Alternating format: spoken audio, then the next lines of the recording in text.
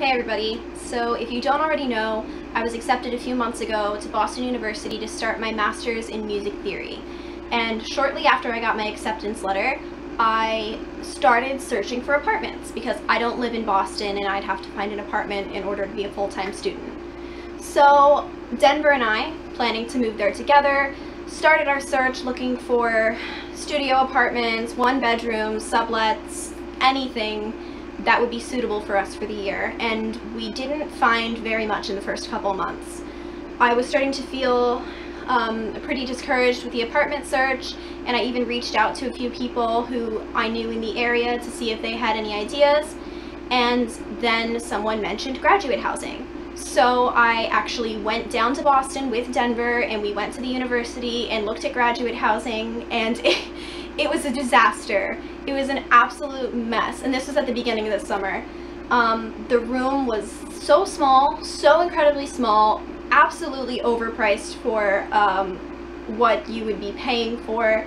There wasn't even a kitchen in one of the buildings that we saw, like a shared kitchen for the entire building, which was multiple floors. And the rooms that were in my budget were only suitable for one person, not two people, which we needed because I wasn't moving there without Denver. So after that fell through, we were talking to some people in the area and they mentioned a website, and it was an off-campus housing website for all of the different universities in the Boston area. And that's where I found many of my leads for the apartment search. So after graduate housing fell through and became very clear that it wouldn't be an option, I started looking for roommates who had apartments who were looking for other roommates because there were only a few months before the semester began. So I ended up finding very little. Any of the places that I found that were suitable for couples were way over our budget, or they were extremely far away from the university and would require me to do an hour-and-a-half commute there and then another hour-and-a-half commute back every single day just so I could do my degree. But I did end up finding one couple, who I will call Mary and Archie for privacy purposes, who would be moving to Boston to start their degrees from another country. Now, they'd already been to Boston, they'd seen the apartment, they'd met the landlord, and they'd already signed the lease and paid the security deposit and down payment in full for the entire apartment. So everything was completely done. All I had to do was sign the lease, right? So after Mary and I had talked for 3 weeks almost and determined that we were both trusting of each other, we even Skyped with them, she got the landlord involved. Very early in the conversation with the landlord, I asked if we could plan a visit for August 6th for Denver and I, along with my mother, to drive out to where the apartment was located, see the apartment, possibly bring some stuff and sign the lease and get ready to move in. And he said that if everything looked good with our credit scores and the application process, then absolutely August 6th would work, which was a Sunday. Now, everything went fine with the application process except for one roadblock with our social security numbers. I just asked him if we could send them to him over the phone instead of through email, where we also had scans of our driver's licenses and all of our personal information. And at first he was hesitant, but he did give me his phone number and I left them on his voicemail. So at this point in time, he had all of the information that he needed, and it was almost August 6th. So I asked him if we could go to the apartment. And that Wednesday, what day was that? August 2nd was the last day that I heard anything from the landlord to this day. After I sent him the social security numbers and he had all of the other information, he stopped emailing me and he wouldn't answer the phone, and I got super scared. I called Experian and I froze my credit and I protected my bank account and all of that stuff because, I mean, what else would any sensible person do if you gave all of your information, including your social security number, to a complete stranger and then he wouldn't contact you back? So I was starting to get really nervous. I wasn't sure what to do about the apartment, what to do about anything at this point, and I reached out to Mary, and Mary and Archie tried calling the landlord and he wouldn't answer their phone calls, and finally on August 6th, my family and I decided we would just go there anyway, hoping that the landlord would show up. So Mary sent him a text message that morning and asked what was going on. So while we were on our way there, she got a text message back from the landlord where he stated that I had been disrespectful and that he didn't like us, and that is all he said.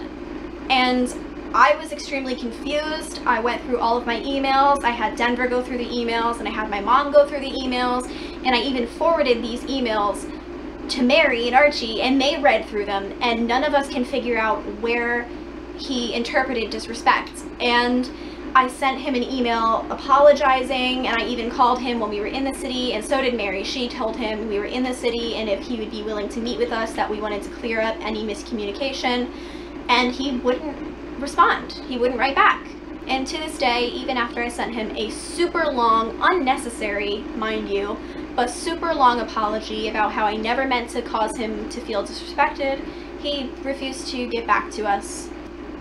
And so after a few days of not hearing from him, Mary and I decided that we would have to work on our plan B, where I resumed my apartment search and she started looking for new potential roommates. So that is where I was as of August 6th. Now, I gave myself a little over a week to find a new apartment because Denver and I wanted to move in early and look for jobs, because for the past few weeks we've both pretty much been out of work since we were planning to move and no one would hire us for 2 weeks' time.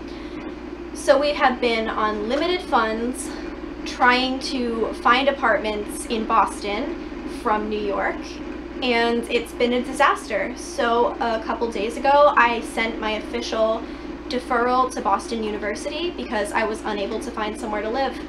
Over the past couple weeks, I reached out to over 20 people who had ads out for roommates, and I even called multiple different apartment buildings to see if their apartments fell within my price range or if there was anything that I could do. But of the people who got back to me, they would not accommodate couples, they were extremely overpriced, or they had forgotten to take their ads down and they had already rented their space out. So I had no other choices. And so I sent him my deferral. I've come to terms with the situation. I'm not upset about it anymore. It's just with our budget, with our circumstances, it just was not going to work out for this fall. So that is what is happening. I'm not going to grad school. I am staying in New York for another year. I had so many people reach out to me over these past couple weeks offering me suggestions and offering to reach out to their friends in the city and see if they knew anything. But at this point, it's just, there's not enough time. I'm potentially going to try again next year or try to look for another option to do my degree. It's been a disaster. Oh, and some other possible questions that might come up. I did contact the university and there are no online courses available for my department, and none of the local colleges around here offer my program. So all of my plans have been changed, but I am okay with it. Denver's okay with it. We're gonna make it work. And if you are one of the people who reached out and tried to help with the whole living situation, thank you so much.